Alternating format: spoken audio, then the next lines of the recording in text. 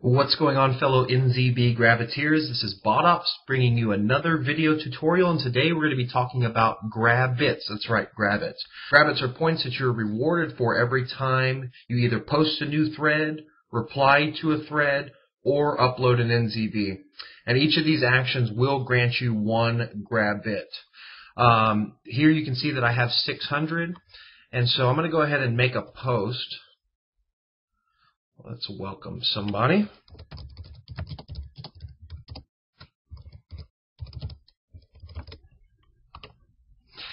When you make a post, it'll usually show up as 0. Just do a quick page refresh, and you can see that I now have 601.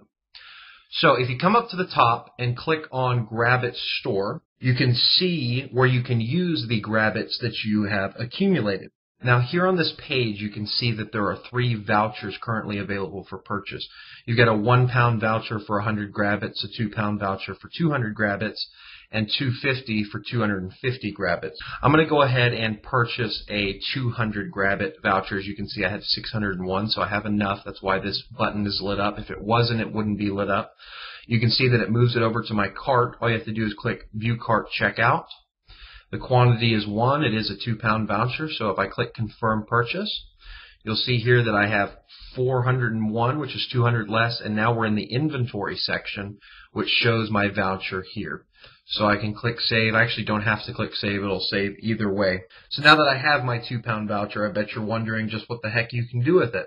Well, the vouchers, although they have no real monetary value, are used for a discount when upgrading to VIP. So if I come here on this link up in the banner, you can see here the 1 week supporter costs £1, 1 week super supporter £2, and 1 month regular supporter $2.50, and these are what the vouchers are for. Now, unfortunately, the vouchers haven't been integrated into Google Checkout, so after you trade in your GraBits for a voucher, you need to send a PM to DC. I'll put a link in this thread below to his profile where you can send him a PM directly, and he will take care of it from there.